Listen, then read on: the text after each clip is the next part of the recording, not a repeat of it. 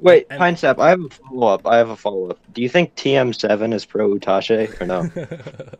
Bro, TM7, you know, that cat just, I can't figure him out. He's an enigma.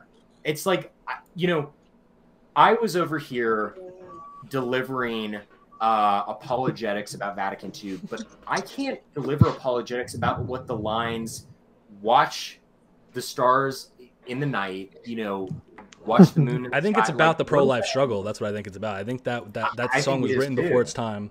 And No. I think fundamentally he's a sedevacantist, right? And that's a criticism of the smoke of Satan entering the church, or whatever the sedevacantists usually say. Oh my gosh. Yes, and he's referring to the line that Innocent III used as how the sun illuminates the moon, right?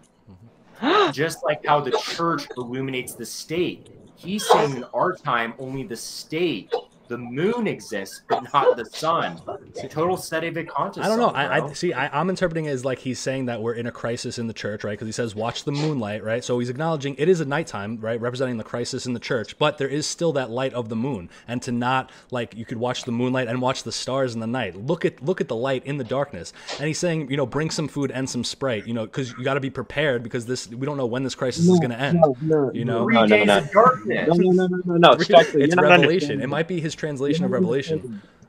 He has invalid sacraments because he's confessing the Eucharist. I love. Yeah, people in the chat are like, "What are they talking about?"